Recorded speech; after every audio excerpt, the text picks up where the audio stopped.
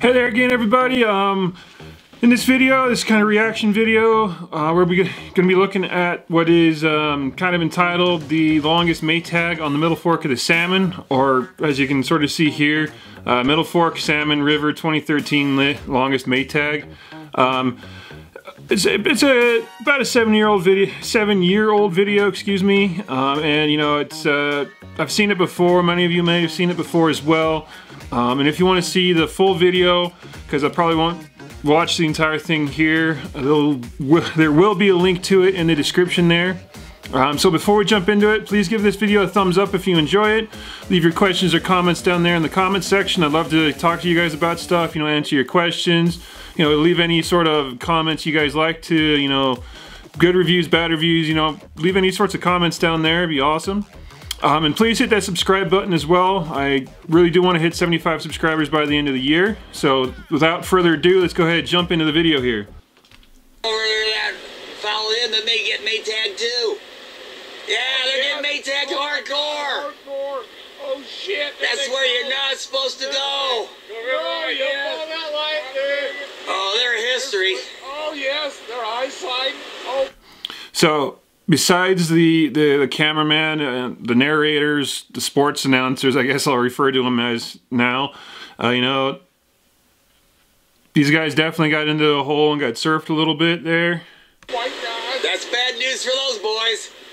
Death-defying action, let me tell you. That's some death-defying action. They're still there. They're still there. They are still. Can I say that these two guys who are kind of sports announcing this really remind me of, the people you might see out on like a flat water trip or like a lower class river trip, sitting in their boats. I don't want to sound too, stereotypical here, but I do see a lot of people, sitting on their boats or whatnot, no life jacket on, cracking PBRs one after another or something like that. That's what these guys sound like to me. Again, I don't mean to be too stereotypical or, judgmental about these guys, but, that's kind of how they sound to me there. There! Oh my God! I do like how, both of the rafters here are on the high side of their boat, Sure, they did lose an oar there. That guy's trying to get his oar back in there, but they're both on that high side. They're looking at each other, trying to communicate with each other there. Oh, crazy. Still there. That the bad toss there might have been just, a time where, knots got up in the bag there, or the rope got wound up on itself in the bags, or the throw rope bags anyway. That's why it's a nice idea to, throw your bags quite a bit, re-stuff them all the time, so you're kind of avoiding that catch up there on the line. I'm not entirely stoked about, them trying to throw a rope to their friends there. I'm guessing that they're in a party here since they got boats further downstream there.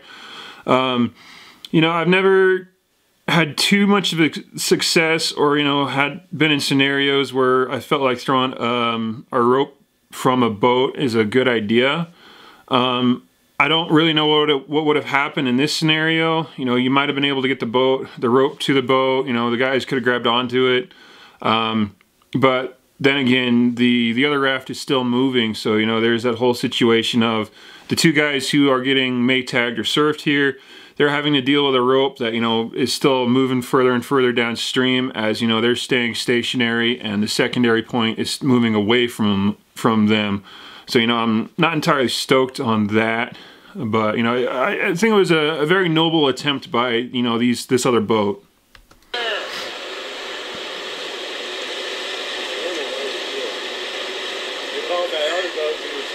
Yeah, they should have never went in there. That's what they tell you. You do not go in the keeper hole. Again, these guys are basically just your standard sports announcers,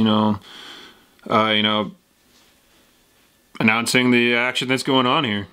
With a feared look on them boys.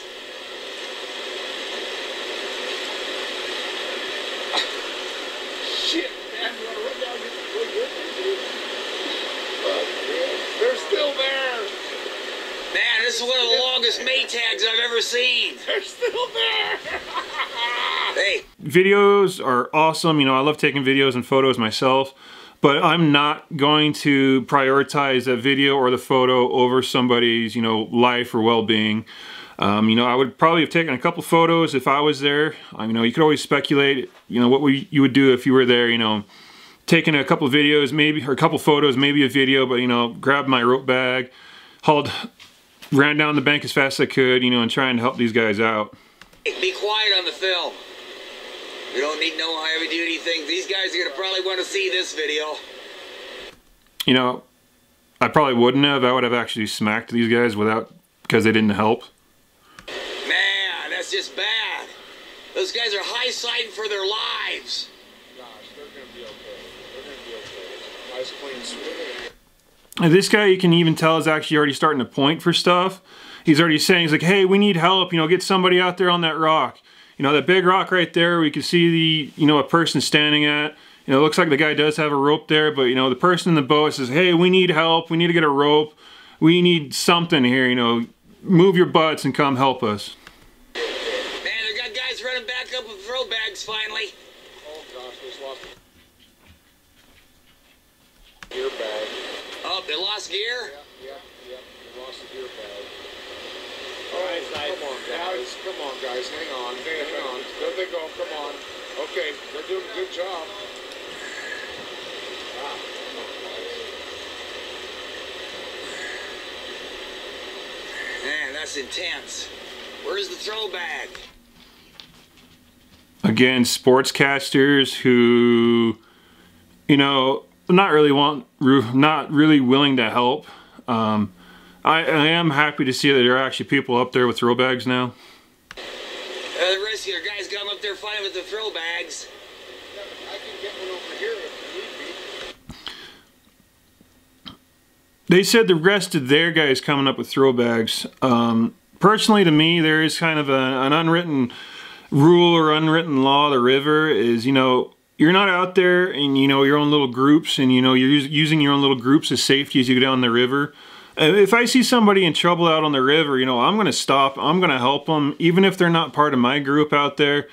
You know, especially on the Middle Fork here, you know, the Middle Fork is a awesome river to run. And, you know, I've been lucky enough to, you know, run it about 5 times now. So that's been awesome.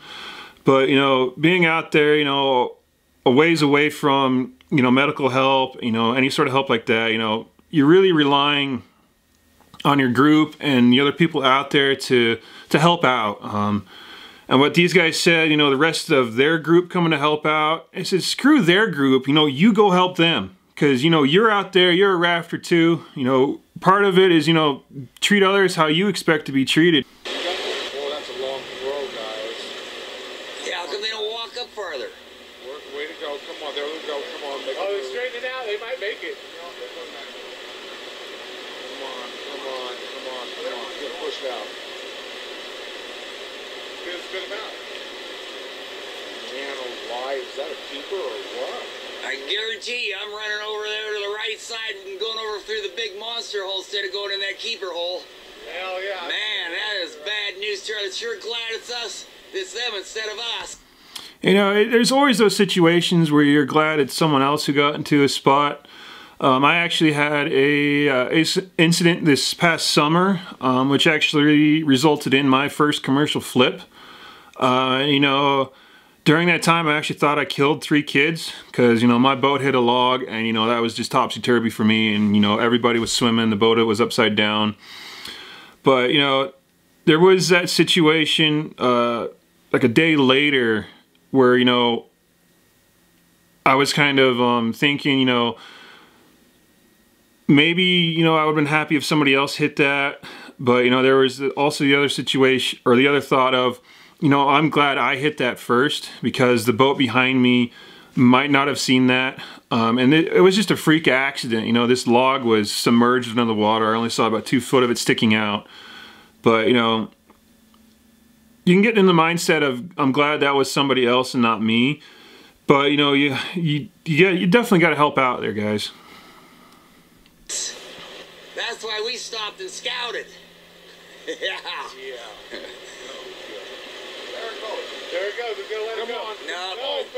it. Oh, they're doing a complete Maytag circle jerk there. Oh, come on. One guy went out. Are they both still in there? Yes, yeah, they're both there. They're both there. I'm not entirely too sure where the other rescuer ran off to, or the other throw rope person. You see the guy standing there on the bank. I'm kind of curious why he hasn't gotten out further, like up on this boulder, because I think if you get on this boulder, it'd be a lot easier toss to that boat. I don't know what exactly was going through these guys' mind. Maybe they were, you know, waiting for the fellow rafters here to abandon boat and, you know, jump out and swim. But I've been in that position where, you know, somebody's got stuck on a hydraulic or a rock.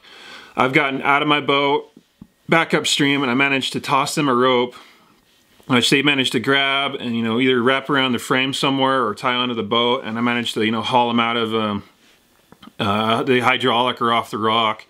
It's, you know, it's a lot faster than setting up a Z-drag or a mechanical advantage. And, you know, you can get a lot done with just, you know, hauling on a rope and, you know, bumping somebody out of a rock or a hydraulic. Oh my gosh. Come on, guys, hang on. It'll spit them out eventually. It's got to. I mean, it's got to. I can't believe those other guys ain't throwing no throw bags to them. Well, that's a hell of a throw. Hold on to say it.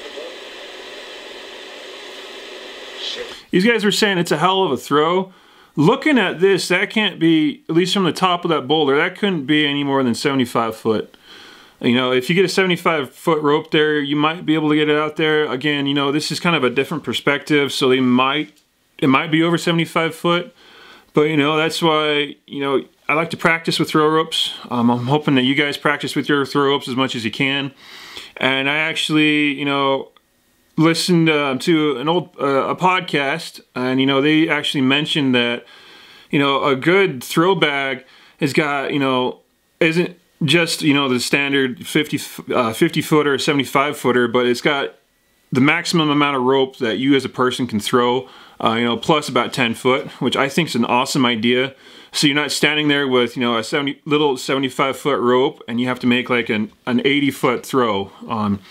In one of those bags, you know, you got to practice, make sure that you know your own rope length and stuff like that. But, you know, a rope bag that you can comfortably throw, that has as much rope as you can throw comfortably, you know, that's a great idea, I think. And, you know, that might have helped out in this situation. Guys, maybe we can get a rope to them. What the fuck? Come on, let's give it a try. These sportscasters are finally getting into it. This guy just said maybe we could get a rope to it, you know. And we're about 5 minutes into the video. I think about 4 minutes into their Maytag here. You know, they should have thrown that rope, in my opinion, a lot earlier. You know, instead of just sitting back there like sportscasters.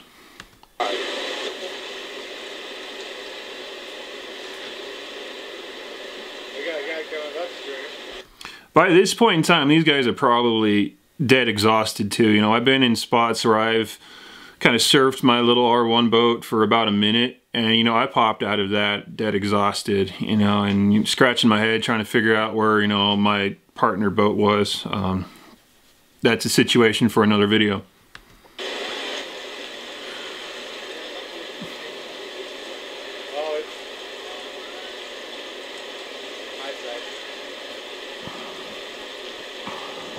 They're high-siding for their lives in there, let me tell you. But yeah, that distance doesn't look more than... You could probably get a 75-foot rope out to those guys. And I don't know why that the guy there in the orange dry suit hasn't thrown his bag yet. You know, they've had plenty of time sitting there.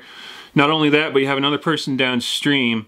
So, you know, what would the overall cost of, you know, trying to get a throw bag out to them, in my opinion? Because you got, hopefully in your group, you got multiple people with throw bags. And you can kind of space each other out, so you're not having everybody in one spot. You can put somebody like upstream, somebody downstream, and somebody further downstream from there.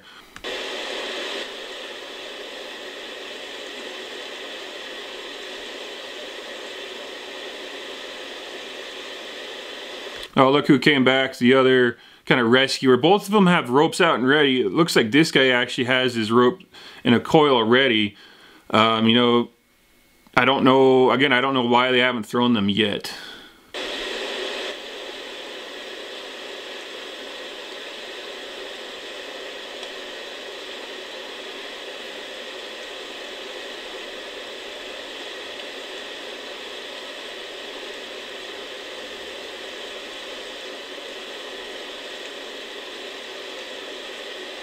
Wait a minute, let's go back there. It looked like there was a rope in the water.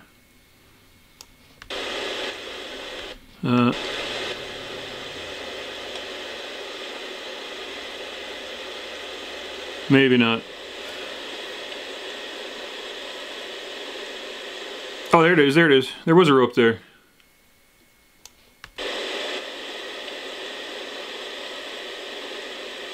So somebody did actually throw a rope. It probably came off the other bank, and you know, zooming ahead there, I guess I missed the throw.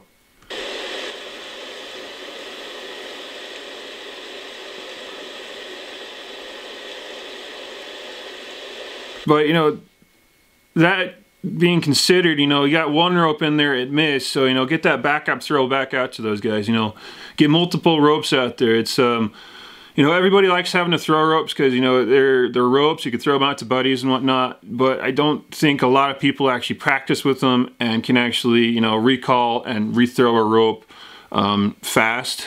There's definitely situations where, you know, I was glad to have, you know, a coil in one hand, like half the rope in one hand and a bag in the other hand, so I could throw one end to somebody, and then, you know, I missed, so I chucked the other end, and you know, I still missed actually, but you know, somebody else managed to get them on their rope. But you know, I had 2 throws ready to go. So it's, you know, quick actions. You know, you see somebody miss, you know, chuck a bag right after the other bag, trying to get those guys.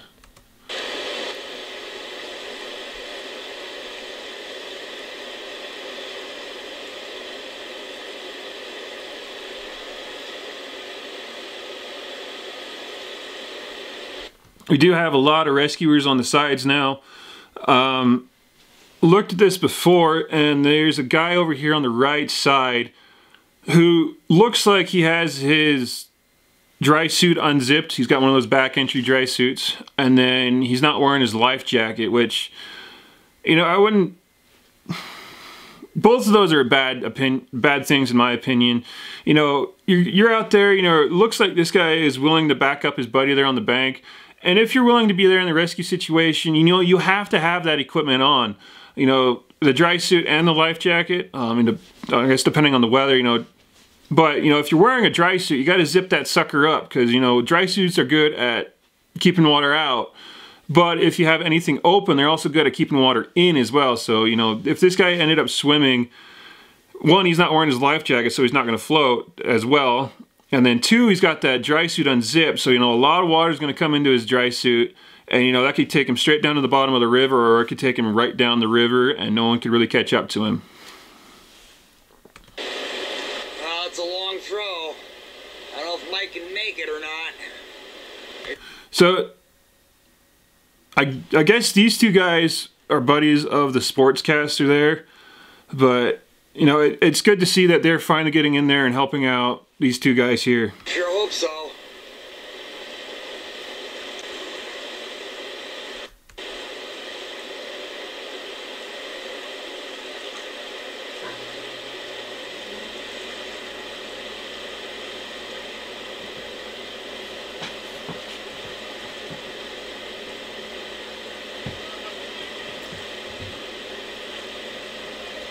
Is he gonna throw his rope here? He's talking to the guys. There goes a rope. Wow, he didn't make it. Threw it behind him. Yeah, I mean, that's not bad, but, you know. Now we need him. He's... Can't even believe this is happening. I guess he was working on coiling his rope back up there. When I say coiling, there is a difference between actually coiling a rope and then stuffing it back in your bag. If you guys take a Swiftwater rescue course, which is, you know, an excellent resource for, you know, getting into kind of the bigger scenarios here. The rapid here is called Tappan Falls. It's about a class 3 rapid, and you know, it's definitely a big hole on that left side. You know, I've seen that left side before. It's pretty big. But that Swiftwater rescue course teaches you some really awesome skills, you know, about, you know, recalling a rope, coiling it back up, and then chucking it back out. Oh, it's with a good amount of speed. You know, having to restuff a bag takes a lot longer than just having to recoil a rope, and you can chuck a coil a lot faster than you can, you know, restuff a bag and throw it again.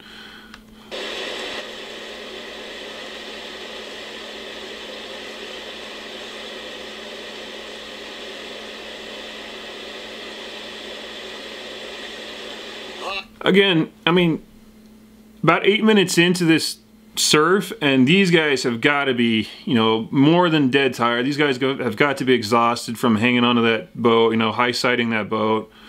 I'm a little disappointed from the guys over there on River Left. You know, the guy there in the orange has just been standing there. You know, again, I don't know the specifics of what was, you know, too much going on here, but, you know, I would have liked to see that guy in the orange, you know, up further. You could probably have chucked your rope over that rock too, you know. Sure, there's that whole thing of, you know, stabilizing yourself if there's a swimmer, but these guys aren't going anywhere yet. You could always chuck your rope, you know, get it to the guys in the raft there, and find somewhere stable where you can, you know, anchor onto something, or have your buddies come up to you, grab your life jacket, or grab, you know, around your waist, grab you anyway, or grab onto that rope and help pull these guys out of that hydraulic there. So, you know, a little disappointed that I haven't seen too much action from those guys. I gotta stop for a second. Been standing here for so long I can hardly hold the cameras. Yeah, he's been standing there for a long time, all right.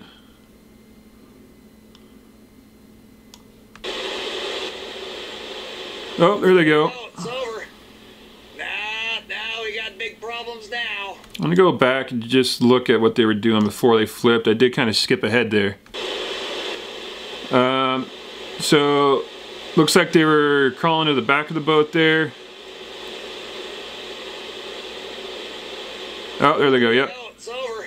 So the hydraulic just kind of whipped their boat around. There is a line across the bottom of their boat. I don't know if that was attached there before or if that was from somebody's line. I'm gonna go look back again. Oh, might get that throw bag over to those guys.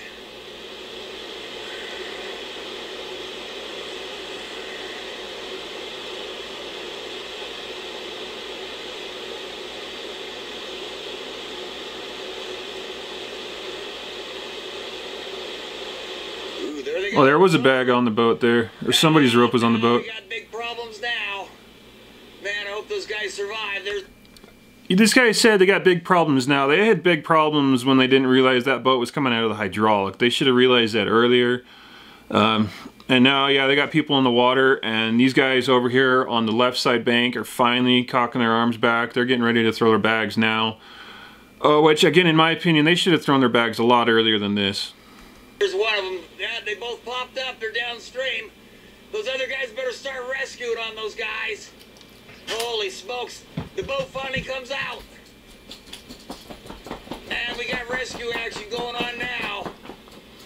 You know, in my opinion, it's a little sad that it took the guys on the bank about 9 minutes before they really started throwing their ropes. Again, in my opinion, you know, if you see a boat stuck in a hydraulic or anything like that, on a rock in a hydraulic, you know, do your best to get your boat to a shore, which these guys did do. You know, get out there. You know, there's no harm in trying to throw ropes to these guys. You know, there was a couple ropes thrown there, but I would have liked to seen a lot more ropes going out there to try and rescue these guys.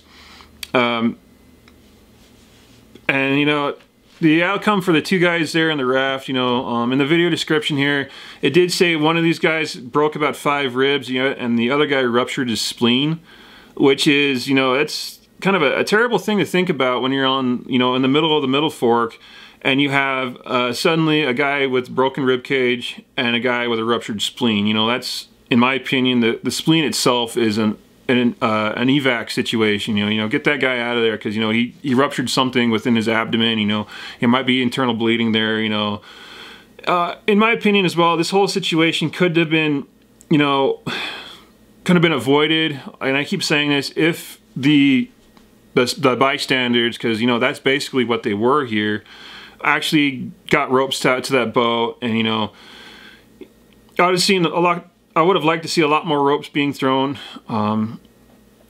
Again, you know, I don't know too much of the specifics there. I don't know the water level, but, you know, there's no harm in just trying to get a rope out to those guys. And, you know, there were a couple ropes thrown, but, you know, throw some more ropes out there. Get it until you get a rope on that boat. Just keep trying. You know, keep trying. Keep throwing a rope. Other than that, you know, it's definitely not the most glorious video out there. I think that the video itself has got a lot of views because it's titled Longest Maytag on the Middle Fork, or Middle Fork Salmon River 2013 Longest Maytag. And you know, that can kind of be a bit of clickbait because, you know, there is a boat surfing out there, and people like watching river carnage. It's just how it happens. But besides that, you know, these guys definitely could have acted a lot better. You guys can agree or disagree with me. You know, I'd be happy to look at either situation. You know, please leave those down there in the comment section. Again, give this video a thumbs up and please consider subscribing, and I'll catch you guys in the next video.